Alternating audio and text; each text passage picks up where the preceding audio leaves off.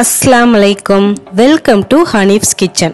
இன்னைக்கு நாம ரொம்ப டேஸ்டியான டெலிஷியஸ் ஆப்பிள் crumble கேக் எப்படி செய்யறதுன்னு பார்க்கலாம் வாங்க.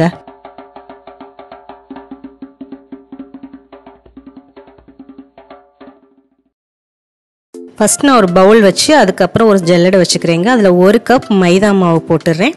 1/2 டீஸ்பூன் பேக்கிங் சோடா போட்டுக்கிறேங்க. இதை நம்ம நல்லா இப்ப சலிச்சிரலாம்.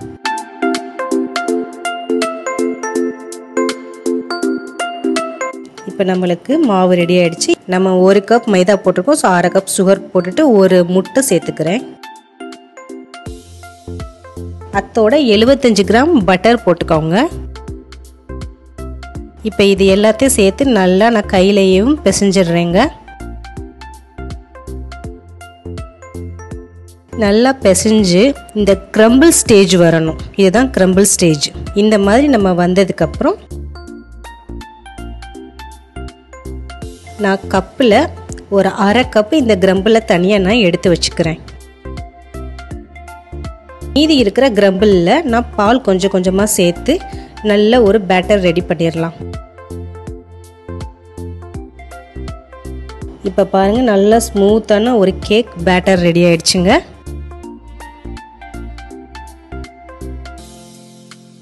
இப்போ நம்ம இதை தனியாக எடுத்து வச்சுட்டு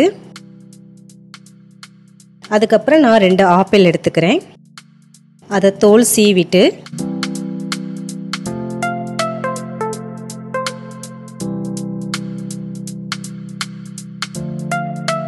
ஓரங்களை கட் பண்ணிக்கிறேங்க.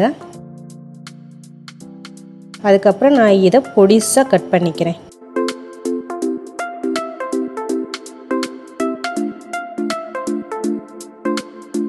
இந்த மாதிரி கட் பண்ணிவிட்டு அதை ஒரு பவுலில் நம்ம போட்டுடலாம். அதுக்கப்புறம் நான் ஒரு 1/2 லெமன் ஜூஸ் எடுத்து அதை இதோட சேர்த்துக்கிறேங்க. அதுக்கப்புறம் ஒரு 2 டீஸ்பூன் சுகர் போட்டுக்கிறேன்.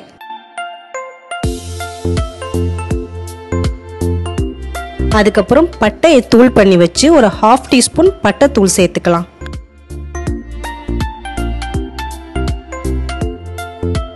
இப்போ இந்த மூணையுமே நம்ம ரெடியாக எடுத்து வச்சாச்சு.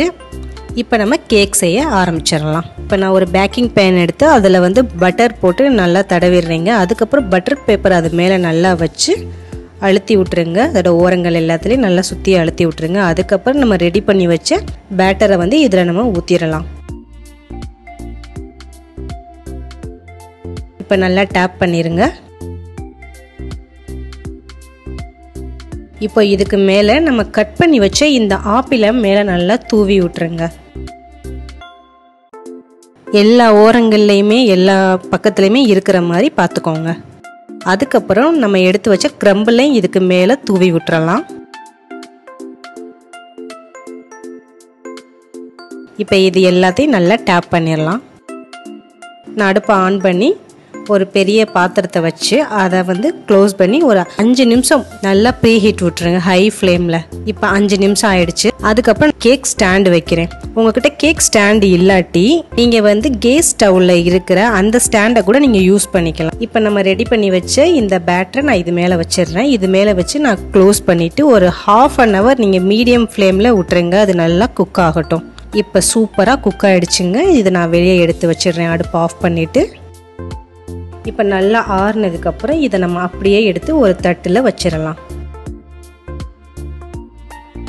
இப்போ பாருங்க, ரொம்ப டேஸ்டியான delicious apple crumble cake ready ஆயிடுச்சு. இது கீழே பார்க்க ரொம்ப ஸ்பாஞ்சியாகவும் நடுவில் அந்த ஆப்பிளோட அந்த கிரன்ச்சியும் மேலே அந்த கிரம்பிள் டேஸ்ட்டும் ஒரு டிஃப்ரெண்ட்டான டேஸ்ட்ல இந்த கேக் இருக்கும். ட்ரை பண்ணி பாருங்க. ட்ரை பண்ணி பார்த்துட்டு நமக்கு கமெண்ட் பாக்ஸில் ட்ராப் பண்ணுங்க. எங்கள் சேனலை சப்ஸ்கிரைப் பண்ணிட்டு சப்ஸ்கிரைப் பண்ணிடுங்க. பக்கத்தில் இருக்க பெல் ஐக்கானையும் ப்ரெஸ் பண்ணிடுங்க. அதோட எங்கள் எல்லா வீடியோஸையும் பார்த்து என்ஜாய் பண்ணுங்க. தேங்க்யூ.